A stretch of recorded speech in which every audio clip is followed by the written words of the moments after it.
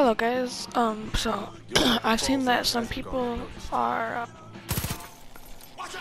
sorry, uh, asking how to, well at least I've seen people asking how to, get the arrows inside of your slingshot in Far Cry 5. So what you're gonna do is you wanna go to a weapons dealer, hit X on weapons, hit R1 all the way until you get to this like little thing that looks, it's like a circle with like these dots. You guys can see it's highlighted in yellow. So you're gonna want to choose this. I've customized it, and then you're gonna want to choose something. I'm just gonna change it for the recurve bow, and I already have this skin.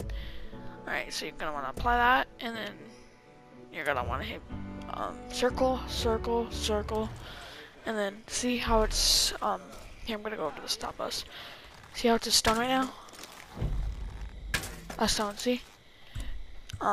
What you're gonna want to do is hit triangle. See that down there? Now it says arrow. See that?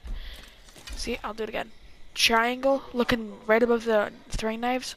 Triangle, arrow, triangle, rock. Triangle, arrow, triangle, rock. See? Arrow, pick that up. I only have 25 of those. And then a rock, I have unlimited.